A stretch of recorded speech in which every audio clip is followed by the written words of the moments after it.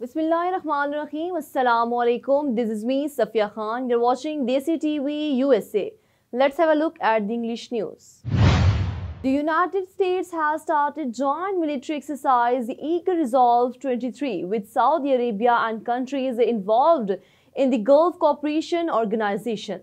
The exercise will focus on counter-terrorism, landmines at sea and air defense cooperation.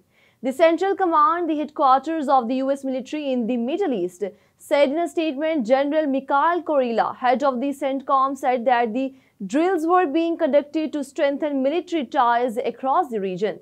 Exercises such as the Eagle Resolve will demonstrate US military cooperation and provide opportunities to expand joint operations in all GCC countries, he said. According to the US military, Eagle Resolve exercises are held twice a year. Turkish President Erdogan has said that the people of Turkey make their own decisions for their country, not the West. Turkish President Erdogan, who was re-elected President of Turkey in the recent presidential elections, said in a statement that the doors of development were opened on Turkey without any compromise. After getting the responsibility of presidency again, we will all make Turkey's century. It's time to unite and work. President Erdogan further said that the 570 years have passed since the Ottoman Empire conquered Istanbul, which was a turning point in our history. The recent presidential elections is a similar turning point for Turkey. China's spacecraft Shenzhen has left. The highlight of this mission is a civilian scientist aboard it. The university professor is the first Chinese citizen to go into space.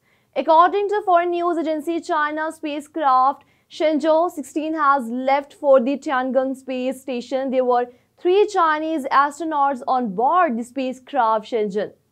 China also wants to send a manned mission to the moon by the end of this decade. The horrific mass murder in India has raised questions about the safety of women in India. A 20-year-old boy stabbed his 16-year-old girlfriend to death in public in New Delhi. According to Indian media, this horrific incident of public murder has raised questions about the safety of women in India. The head of the New Delhi Commission for Women has declared Delhi unsafe for women and girls. Swati Maliwal, head of the Women's Commission, said that the gruesome murder was recorded on CCTV cameras. He said that none of the people passing by the street tried to stop the boy. Prime Minister Shahbaz Sharif has said that those who attack the symbols of the state do not deserve talks.